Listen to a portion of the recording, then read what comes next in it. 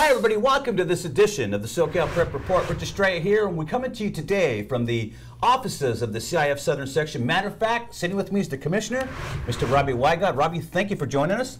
Pleasure. I love Robbie's office. We'll see in a minute. It's busy with all kinds of stuff, but man, we got this nice little corner here and this nice big table, and we're going to be able to talk with the Commissioner today.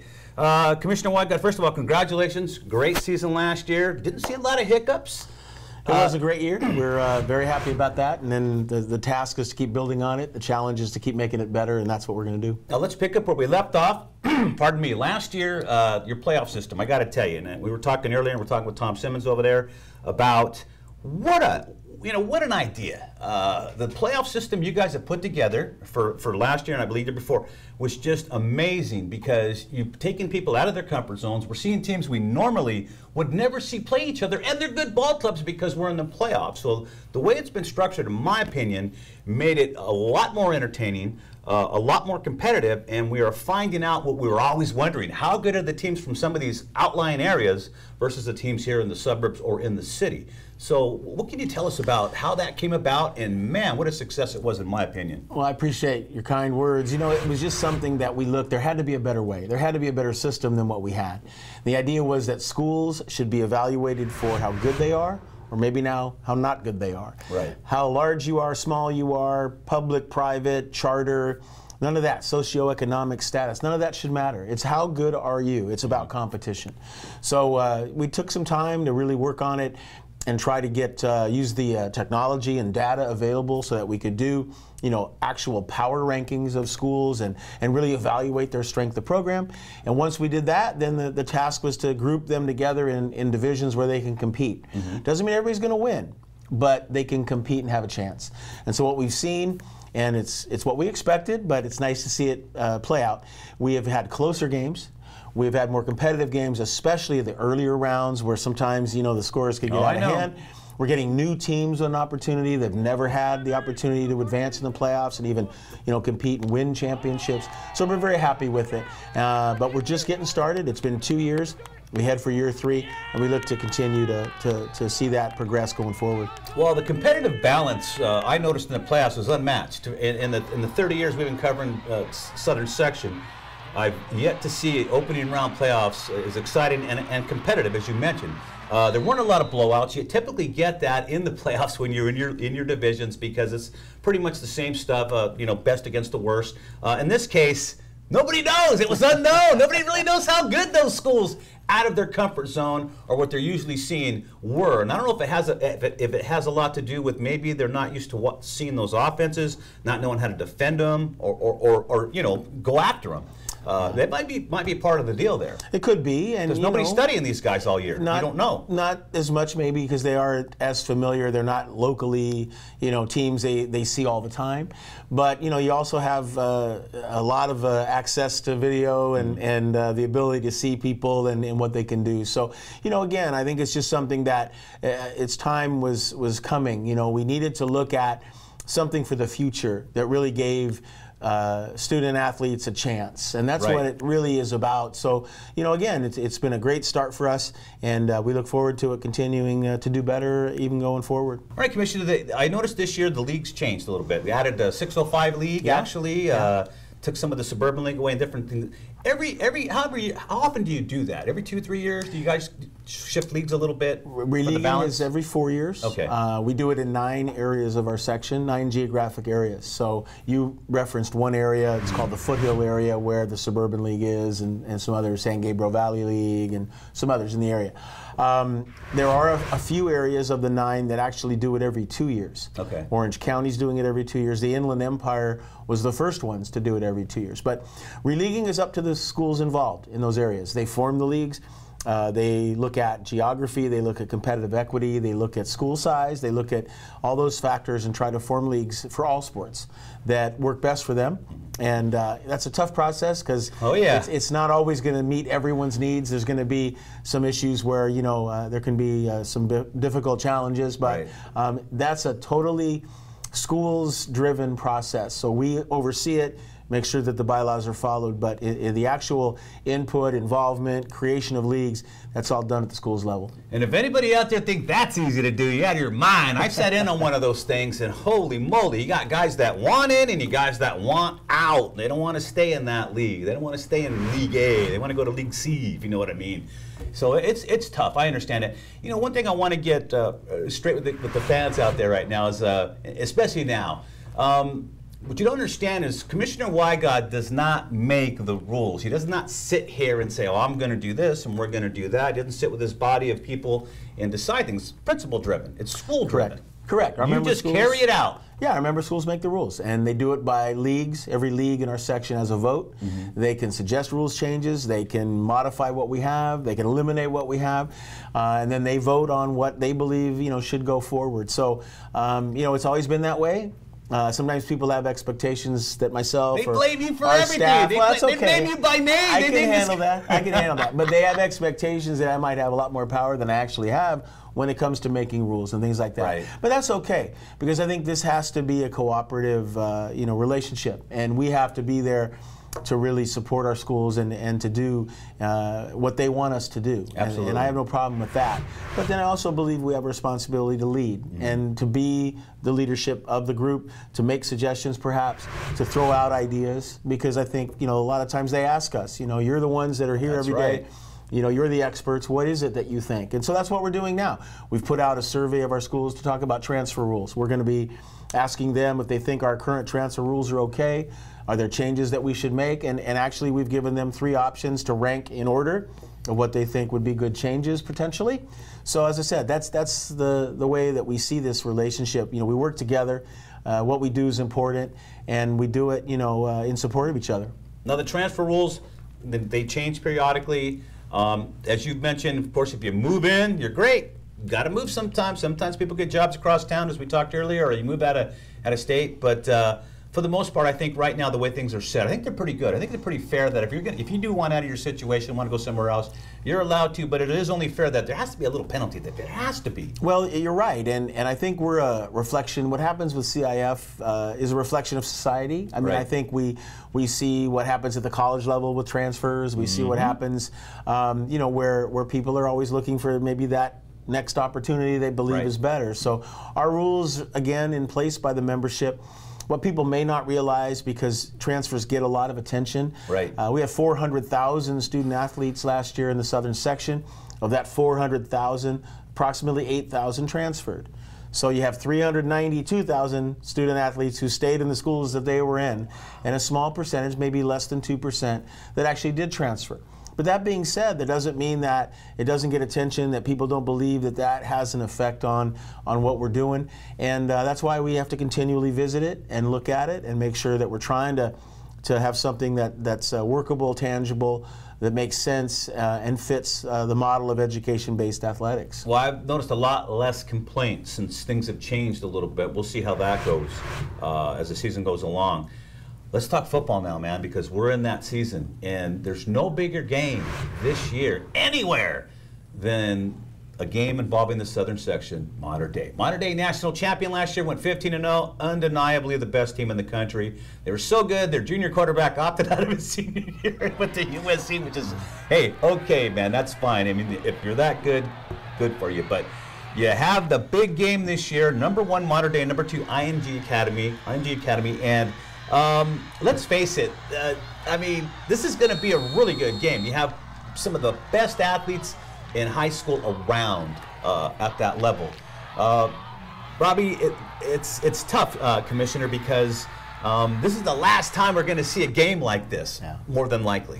Probably. There's a feeling and statewide, rules change that you're aware of that, we represent education-based athletics. We represent, the comprehensive high school, trying to meet the needs of the students in all areas, academically, athletically, socially. And IMG Academy, as an example, has another focus, pretty much centered about athletics, if not only about athletics, and that's fine for them. Right. It'll be a great game to see, a school like that where, they have students from all over, all kinds of different states, maybe even a couple from outside the country. and then here against Southern California's best and maybe the nation's best. Right. And Mater Dei was an incredibly gifted team last year. I don't know what would have happened if JT Daniels came back this year. I don't know what that young man could have accomplished because he was so outstanding last year. Yes, and to think that he had another year was just crazy. But you know, I think it'll be a great game. It'll be a real contrast to see how it goes. And you know, it may be the end of an era in terms of what's going on down the road for the future. But you know, I think, knowing Coach Rollinson and Mater Dei, they always want to try, you know, against the best. And IMG, you know, in the same way, they have probably a harder time trying to find opponents. There aren't a lot of schools that want to play in IMG academies. So obviously the two of them, you know, found some common ground and want to go at each other. And, you know, we'll see how it all shakes out. Interesting. What, in case for those of you that do not know, because we have new viewers every year with the incoming freshmen, ING Academy, basically, you live on campus. It's almost like going to university, if you know what I mean. So they have trouble scheduling games because they are so talented. I think they have D1 prospects at every position on that team. So the new rule in California is if you don't play in your state playoffs, which the ING Academy does not play in the Florida playoffs, similar to Findlay Prep in Nevada, Oak Hill Academy in Virginia. Those schools, you all kind of live there if you're an athlete. You have that option, I guess. So, and they don't play in a state playoff because they're not in a league. Because who wants those teams in your league? If you got the local guys going up against an all-star team of the country, it just doesn't bode well. And I think that was part of the impetus for the state of California, keep the competitive balance, like you said, Commissioner. We're academics too. We're not just about the southern section. You know, they got to cover a big cross section of things. So it's not just, you know, managing athletes, student athletes. That's it. That seems to be the impetus for some of these schools right now. So this game is very big, and I don't know what's going to happen. I have not seen ING Academy live, or, you know, seen a lot of their games, but I have seen Mater Dei play, and they're pretty good. But one of the things that you might think about if you're a fan and you're thinking about this game, you know, a team like an IMG, if you're going to play them, you play them early. Right. And the reason you want to play them early is there's going to be some, you know, some things you have to overcome to get all your team together and kind of start playing as a group. And I'm sure a team like that with so many new players and the way things go, you know, can be in a situation where the earlier you get them, it might be better than later in the year when they have a few more games under their belt. Right. You know, but Mater Dei's had some new players too, and they're transitioning. You know, they're a great quarterback left, and another one transferred in, and you know they have a couple other players that have come from other places too. So you know they lost a tremendous amount of players, you know, in the front, especially their offensive line. So you know they're not the same team they were a year ago. IMG's not the same team they were a year ago, and we're just getting started. You know, Mater Dei had a good win the other night. So we'll see. You know, it's got a couple more weeks to build up, but then by the time we get there, I'm sure there'll be a lot of hype for that game. Yeah, it's going to be a good ball game for the reasons that the Commissioner just mentioned. You know, this may be the end of an era, and it's really funny. You know, Rollinson's been at Mater Dei for a long time. Got there in the '90s, won championships. I mean, he was the guy, won a national title, and then here it comes. They stuck with him, and he stuck with it, and man, they came full circle again. Again, national champions, doing the southern section in Southern California, a solid, as they say. By putting together a great ball team. Being able to manage all those great athletes is tough. They were as good a high school football team as I think we've seen in a long time last year. I mean, they just had that versatility, you know, on both sides of the ball, even special teams. They just had that magic group. Mm-hmm. And, you know, you still have to coach that group. You know, that group doesn't do it without having the right chemistry and having the right coaches and making sure that, you know, the talent they have gets, you know, the opportunity to showcase what they have. And so, you know, it was just one of those magical years for them, and certainly they made us proud in the section. They went on and whipped De La Salle pretty good up there, which we're always happy to see anybody whip De La Salle. That's fine with us. From our section, we put that feather in our cap too. So, you know, it was a great year, but like anything else, and Coach Rollins will be the first one to tell you, it's time to move on, time to go to the next challenge, and I think that's what we're looking forward to. Yep, definitely going to be a challenge. Don't forget that game's early on this year, so you know, check your schedule, see what you're doing. Not everybody can go, but I'm sure it's going to be on TV nationwide. We'll be on Fox Sports West live television as well, so they'll all get to see it. That feed will be going everywhere. Yep. Now let's talk about the office now of being the commissioner, the challenges. You know, we always look at what, you know, you always try to look at history, so you make those same mistakes and you look at stuff, but, you know, you're in a different era now. You can't really, you know, for instance, let's talk about electronic data. You know, in the old days, we're talking about, you know, I was talking with Tom earlier. He says, man, we wouldn't know about something that happened in a game far away till the next day, till Monday. You know, now you find out things immediate, and I think you have to be like a 24-hour commissioner now because they can get to you 24 hours a day. It's changed. They can, and it's okay. I mean, I can accept that. I know when I was an athletic director and I used to get in contact with the C.I.F. office, it wasn't something I could wait 3 days to hear back. It was something I would need an answer for. I'll give you a quick aside. We just hired a very bright young lady as our receptionist, and she walked in and she was kind of getting settled in her area, and there was this little machine over here, and she said, "What is that?" And we said, "Well, that's a fax machine." and at one time in this office, Rich, we had 2 fax machines that probably did nothing but whir all day long. Right. The stuff that came in all day long. Transfer paperwork, league entries, you know, you name it was coming in on the fax machine. You can hardly read it. So our new receptionist, who's, like I said, very bright young lady, didn't even know what a fax machine was. So if I can describe the changes for us, we just have realized that the communication levels and the abilities and expectations of people have done nothing but increase.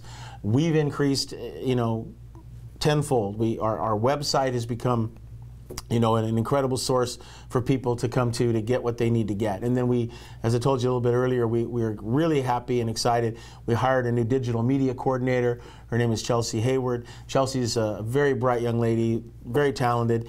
And she's going to take us to the next level because we're going to have the ability to really expand our communication efforts through all the social media platforms. We're going to be able to interact with our constituencies and our stakeholders in a much more of a two-way conversation, provide information to our schools, provide information to the public, be a source for people who are interested in what's happening with C.I.F. Southern Section. So, you know, we're just... you know, we're like a lot of others with technology in that we want to be at the front of it. We want to be able to keep moving forward and expanding it and getting better at it. And that's really a big goal for us this coming year, but it's a goal for us every year. And it's like everybody else says, you know, the technology, pardon me, changes so rapidly. I mean, what's you know, typical today, trash can tomorrow. It's old news. It's the fax machine. How do you keep up with that? Well, again, you know, our schools are a source of a lot of that. We have a lot of people that we are, you know, connected to that are school sites that offer up suggestions and say, you know, this is something that we've seen or something that could help us. We have people that we work with, you know, that developed our online communication system that we call CIFSS Home. So we work with them to adapt some of our procedures and things that we're doing, and so as I said, it's an exciting time.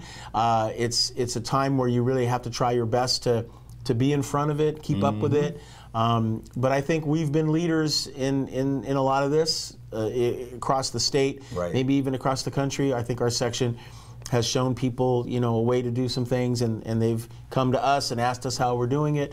We're proud of that. You know, we want to be leaders out there. We want to have people, you know, looking at what we're doing, hopefully in a positive way. So, you know, we're just going to keep that going, and that's really at the height of, you know, each year I develop goals for our section, and I develop things that, you know, we need to focus on. And the very first one every single year is communication, and what we're doing now and what we can do better going forward. Well, it's tough, man, and a guy like me too, in order to innovate, you know, you got to really trust your young folks now, because this electronic stuff, all this email, all this, you know, Instagrams and all this other stuff, all these platforms that come out that we're using, you know, the young folk get it. They understand it. They're all on it. That's right. And that's the new customer. And they're the right ones. And that's why I said we're so excited to have Chelsea, because she's the perfect person for this.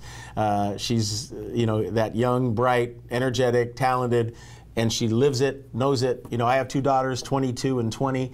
I mean, you know, that's what it is. That's where the knowledge is. That's where the real work gets done, so to speak. So for us that are past those years and those times, it doesn't mean we can't rely on you know, brighter minds than ours to really bring us forward and to make progress and help us do what we do better. And so that's exciting for us. Now we know who's running the C.I.F. office. His daughters. That's right. That's right. Not bad though. Pretty smart They're girls. doing fine. All right, well, Kirk, we're going to come back with the Commissioner. We're going to take a quick break. We're going to leave you now. We're going to take a look at the C.I.F. Southern Section top 10s in their respective divisions. We'll be right back with the Commissioner here at the C.I.F. Southern Section.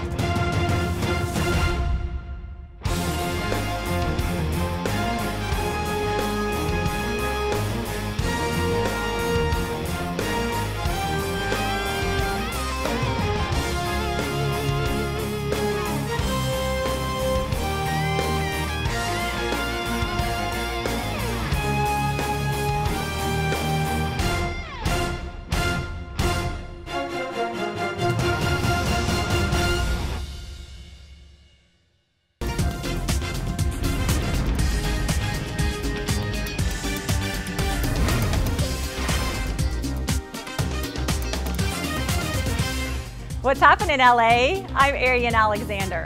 Summer isn't over yet. We've saved some of the big ones for Labor Day weekend for you to get outside and enjoy all that LA has to offer. This Saturday, fans of Stevie Wonder are invited to gather, dance, and sing at Wonderful, a Stevie Wonder celebration. This free event will celebrate the music and impact of R&B icon Stevie Wonder with remixes, covers, and rhythms. Hosted by Brooklyn native DJ Spinna, one of the world's most respected tastemakers, Wonderful is sure to be a fun-filled musical night for all. To RSVP, visit levittlosangeles.org. The Made in LA Festival has all the ingredients for a great summer. Live music, art, good food, and beer. Happening this weekend, the festival features musical performances from Saint Motel, Mondo Cosmo, Dorothy, Buyapongo, and more. Hosted by Golden Road Brewery, it's the perfect place to relax and unwind from the week at this 21 and over event. Ticket sales benefit ArtShare LA, and get yours at goldenroad.la. It's that time of year again. The LA County Fair is back starting this week and goes on until the end of summer. The Fairplex in Pomona will host your favorite fried foods, rides, and game booths for everyone. Guests can also enjoy musical performances, roadside attractions, and a slew of fair competitions. This is the perfect way to end your summer. For tickets and activities, check out lacountyfair.com. Summer is winding down, but we do live in LA, so may the summer fun never end. Keep it going with what's happening in LA. I'm Arian Alexander, and I'll see you next week. Hi, everybody. Welcome back. We're sitting here in the C.I.F. Southern Section offices, talking with the Commissioner, Commissioner Rob Wigod, and Commissioner, another season coming up of everything, not just football. You know, the whole thing's coming up. It's a new year. What are some of the things we may be looking for? What's new? What's going on? Well, you know, as I mentioned already, and we had a chance to talk a little bit about expanding our communications with our new digital media coordinator. We talked about transfer rules, that we're doing a survey of our schools to find out more feedback on transfer rules, take that discussion statewide, take a look at that. But we have some other things, you know, with after the competitive playoffs too. We have a couple other things. We have some new events. Cheer is a new sport in C.I.F. All right. And so we're going to conduct our first ever cheer championships in January of 2019. So we're going to have 4 divisions of competitive cheer. We're excited to do that. We're going to have a unified sports track and field championship. Not sure if the viewers are all as familiar with unified sports, but that's where you have students with special needs that compete with students that you would call able-bodied students. Right. So that's a good idea. Yeah, it really is. It's about inclusion, and it's about you know, students working together. And so like the Special Olympics that everyone's familiar with is for special needs students who compete against fellow special needs students. Unified Sports combines the special needs student and the able-bodied student in a competition that they both participate in. So we're very excited about that. We're going to have that in May. It's going to be a track and field championship in Unified Sports, where we'll have some of the students from the Unified Sports Championship actually come, and we'll have some events at our Masters Meet track and field. So we're going to have some of those as well. We're going to make a real effort this year to expand online ticketing.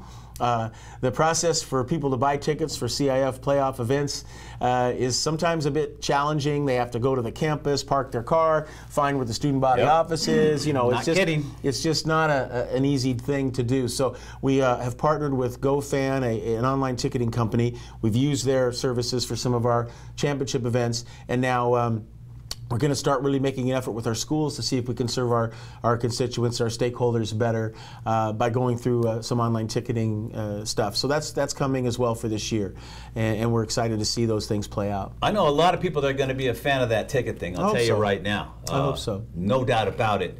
I'm glad to see also cheerleading is coming in, because you know what? They have a national championship here. I mean, think of Gora Hills or something like that. Or, you know, they've won like 4 or 5 of these things, you know, and it's good to see, because let's face it, cheerleading, they're athletes, man. I don't care. Anybody says they're not, it's just stupid. Well, it's what we do. Come on. It's what we do. I mean, we believe in high school athletics as a classroom, and it's the way that students learn about life. And all the things that come out of the experience of high school athletics. And it's not just athletics. It can be music and drama and dance and robotics and you know, e-sports, you name it. It can just something that gets young people to come together as a group to maybe set aside, you know, their race, their religion, their socioeconomic status, where they're from. Absolutely. You know, people constantly talk about a divided nation, and we're in a terrible position where we are divided. We can't get along because of our differences. And my response to that is, look at a high school sports team. Look at what a high school sports team looks like, and look at what they do. You know, students who don't come from the same place, maybe aren't the same color, religion, speak the same language, but they find a way to come together, get goals that they can agree on and try to achieve, and they do it working together. And that's, you know, it's so much bigger than what we do in education-based athletics, because to me, we're a great example for this nation and for our society of what it's really about. And so, you know, when we feel, you know, so strongly about what we're doing, because you know, we truly believe that this is the future of this nation, in showing everyone how you work together and how you come together and how you can get, you know, things accomplished when you focus on you know, looking at each other, treating each other as brothers and sisters, and getting the job done. Well, that's a great way to end this. That's a great message, Commissioner. You're absolutely right. High school sports, again, no pretense, honest effort. Everything's done for the love of your classmate and what you're doing. And once you get out, man, enjoy it now, because once you get out, it's all work, man. You got to work, all right? Maybe so. It's terrible. So just stay a kid as long as you can and enjoy yourself. Actually, just enjoy your experience as long as you can. Commissioner, I got to thank you tremendously for coming on the show today. It's always good to talk with you. We're looking forward to a lot of stuff coming up this year, and I wish you nothing but success this year. Thank you, Rich. Pleasure to be with you. Good luck to you and your guys. Thank you. All right. On behalf of all the cast and crew here with the SoCal Prep Report, Rich Estrella saying so long. We'll see you next week. Be back live then.